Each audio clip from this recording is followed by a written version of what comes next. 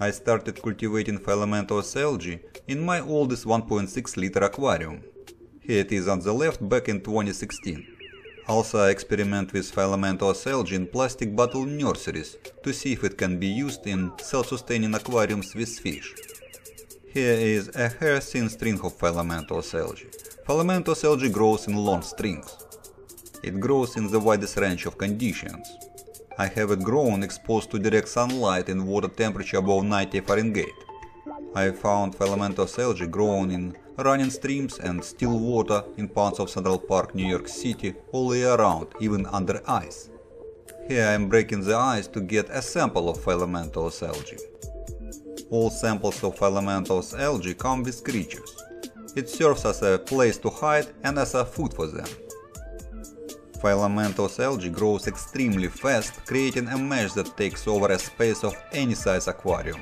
From a tiny string you may not even be able to see at first. Filamentous algae is very intrusive. It has to be cut to a desirable size as necessary. Here I remove half of the mesh.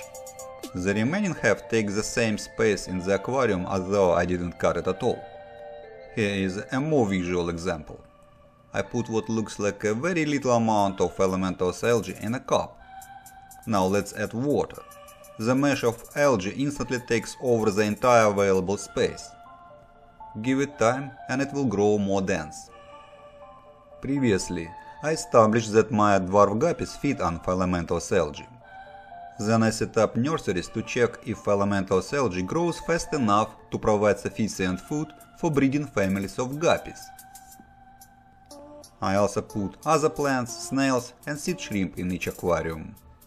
So there would be different types of food available for my guppies. And I would not have to feed them at all.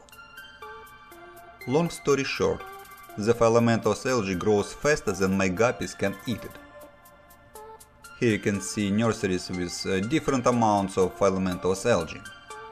Sea shrimp hide from fish and breed in the thicket of filamentous algae. Guppies nibble on filamentous algae and hunt sea shrimp that venture out of the protective mesh. Here is a close-up view. Notice how the fish moves through the thin mesh. Now it swims in free water.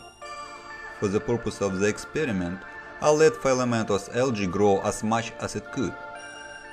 Filamentous algae grows in a thick mesh, taking up all available space and leaving no room for guppies to swim. The thick mesh of filamentous algae become a death trap for any fish, even strong adult fish entrapped in it. It became obvious that this type of filamentous algae, as much as I like it, cannot be used in my self-sustaining aquariums. At the end of this experiment, I transferred fish and disassembled the used nurseries.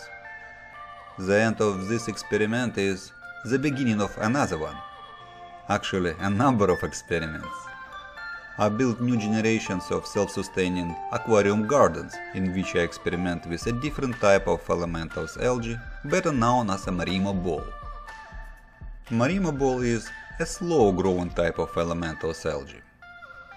That is all for other videos. Some I have already published and many more to come.